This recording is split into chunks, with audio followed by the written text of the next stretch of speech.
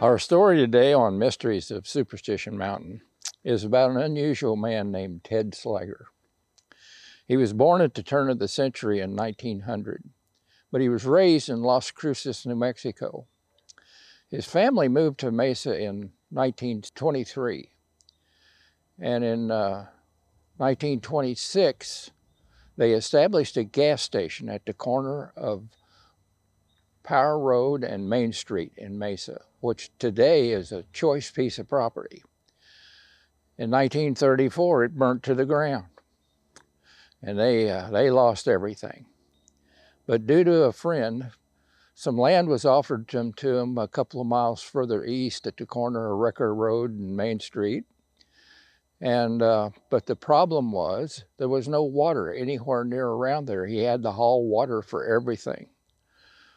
So Ted decided to drill a well, and he hit 125-degree water. You couldn't put it on a plant, it would kill it. So he established this mineralized water. He established a bathhouse and a motel. And he had to build cooling towers to bring the water down to a temperature that was for a human be able to get in it. And those cooling towers are still there to this day. Now, I first met Sliger in 1958 when I came out here after I got out of the service to visit my dad.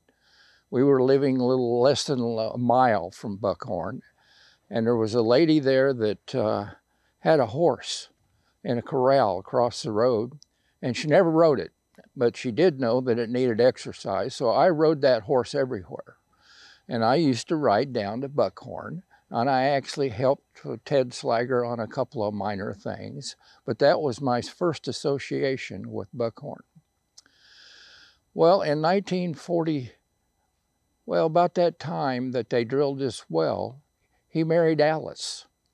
And Alice was totally responsible for contacting the San Francisco Giant baseball team, which later became the San Francisco Giants. And they moved their operation, spring training, from Casa Grande to Buckhorn.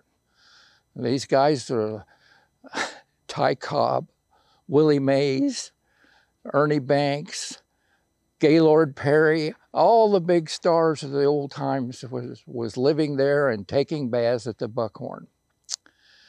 Then in 1949, a friend of Ted's by the name of Alfred Lewis purchased Goldfield Ghost Town before it was a ghost town. And he was tearing the place down and selling the lumber off and selling the machinery that was left behind. And it doesn't quite explain how it happened, but there was a huge boulder that he had to move. And when he moved that boulder, it opened up an entrance to an old mine tunnel. Well, he immediately came to Ted, and Sliger and Nichols, Shumway, and Lewis all formed a mining operation, and they removed $50,000 out of the Old Mammoth mine, near the Old Mammoth mine in 1949, until they tunneled into a more modern drift, and they lost sight of the vein. But that's another story. Our story today deals specifically with the fact that in 1999, well, Ted died in 1984. And in 1999, Alice closed the place down. And I was driving by there in 2007, and for the first time, I saw a for sale sign. Well, that piqued my attention. So what I got through with whatever I was doing that day, I stopped back by and asked to see Alice. There was still a lady working there, and she said Alice was up at Lakewood for the summer. And I asked if there was any way I could contact her, and she says, well, are you interested in buying the place? I said, well, no, I couldn't do that, but I am interested in what happens to the animals in the museum. You see, Ted was a a taxidermist, and he was a good taxidermist. And he had over 500 specimens of Arizona animals and birds and reptiles in his museum. People that he knew would bring him animals that they had taken and give him the skins, and he would process them. He had a very unusual way of doing that too, because one time I talked Alice out of a Gila monster for our museum, and she told me that Ted always treated his animals with arsenic, and no bug would dare attack it. Well, the lady finally gave me Alice's phone number, and this started a 2-year saga on an attempt to get the animals donated to the Superstition Mountain Museum. So I called Alice. We talked for a while, and she hadn't thought much about what she was going to do with it. And so we hung up on the statement that I made that, well, Alice, whatever we do, whatever you do with those animals, that collection has got to stay together. And I know that struck a place in her heart. And a couple of weeks later, she called the museum and told them that she had decided to donate them to us. Well, time goes on, and we had several meetings. The board, I kind of think, made a mistake at that time, and let me explain that board is no longer involved. It's a whole new board up there, so don't go blaming the museum for this. They wanted Alice to put the money up to build a building to put the animals in, and she quit talking to us. The board in one meeting had just virtually gave up. And I stood up and I said, look, you had your shot. Now let me do it. Well, her 100th birthday came around, which I think was in 2007.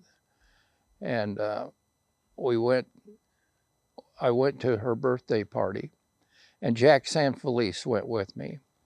And the lady in charge of the party was giving an address up front. I think it was her niece, but I'm not sure. It was somebody that was related to her.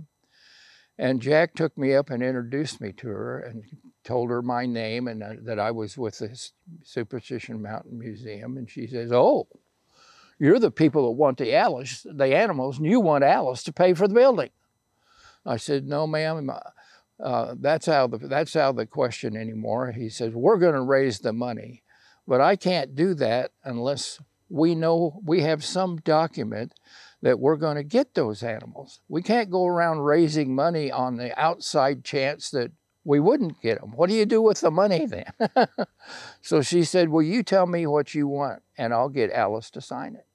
And sure enough, Alice and her lawyer notarized a statement and the intent to give us the animals and any other thing she might decide to give us, because there was a lot of other stuff around her besides animals.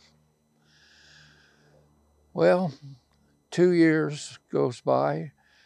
Alice must have been pretty sure she was going to do it, because she built a house across the street from the museum so she could be close to her animals. But we had a guy on the board that he didn't like dead animals. That's all I can say. And